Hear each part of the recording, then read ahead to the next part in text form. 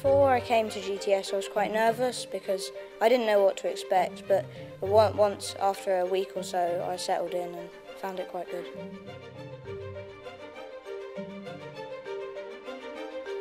My first impressions were probably it's big, because compared to my primary school this is like giant, but it's quite big at first, but you find your way pretty easily.